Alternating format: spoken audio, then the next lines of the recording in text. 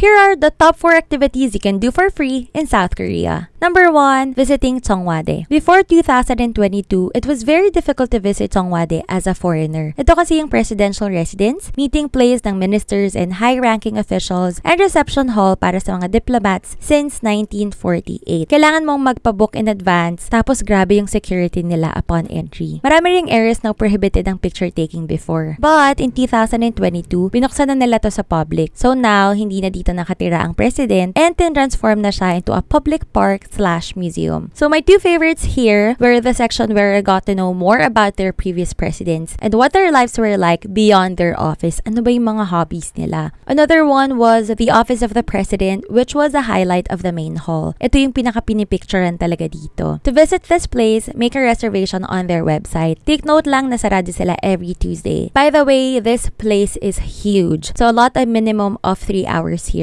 You can come here by yourself for free, or if you prefer a guided tour, you can also join a walking tour which you can book via Klook. Marami pang ibang travel activities na pwede nyong mabook sa Klook while you're in Korea. You may use my promo codes TRAVELERKLOOK and FIVEKLOOK for additional discounts. Pwede nyo rin gamitin yung codes in and outside the Philippines. Number 2, university hopping. Unlike in the Philippines na ang hirap makapasok sa mga universities at kailangan student ka doon para makapasok, sa Korea hindi mahigpit ang security. Kaya nga parang naging tourist spots na yung mga universities doon. The top universities that I'd recommend you to visit are Yonsei University, Ewha University, Korea University, Kyunghee University, lalo na kapag autumn season, sobrang ganda dito.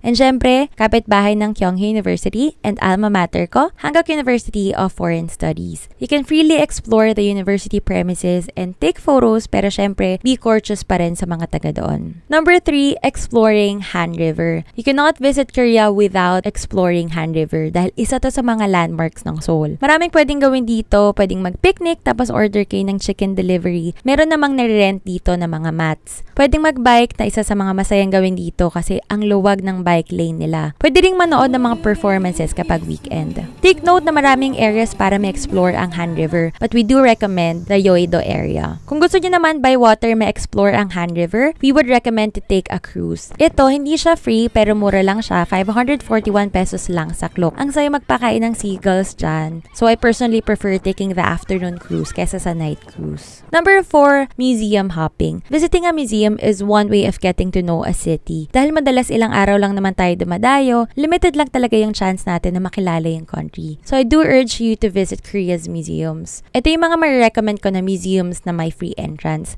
Number 1, War Memorial of Korea. Makikita nyo dito yung flag ng Philippines bilang isa tayo sa mga nagpadala ng soldiers ng Korean War para tulungan ang Koreans. Nandun rin yung pangalan ng mga soldiers na tumulong before. At alam niyo ba, sa Korea meron din silang Korean War Scholarship para sa mga descendants ng mga soldiers na yon. Number 2, Seoul Museum of History. Dito nyo naman makikita kung paanong nagbago yung city throughout the years. Number 3, Seoul City Wall Museum. Dito nyo makikita yung history kung paano binuo yung wall na nagprotekta sa Seoul for over 600 years simula pa ng Joseon Dynasty. Maganda rin yung view dito sa taas. Very Instagrammable.